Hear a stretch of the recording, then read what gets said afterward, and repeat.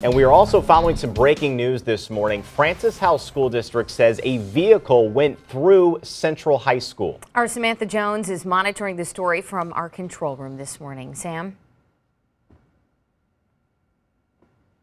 Did drive through the front of the school this morning.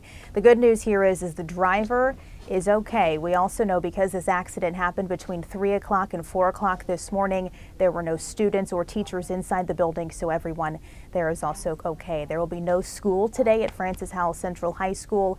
Staff will spend the day working to get the building secure so students can be back in the classroom tomorrow. And News 4 does have crews at the scene right now. We are working to get any more information about how the car ended up in the building. And stick with us here on News 4. Good morning. To have your KMOV app downloaded, that's where we'll be keeping you posted throughout the morning. Live in the control room this morning, Samantha Jones, News 4.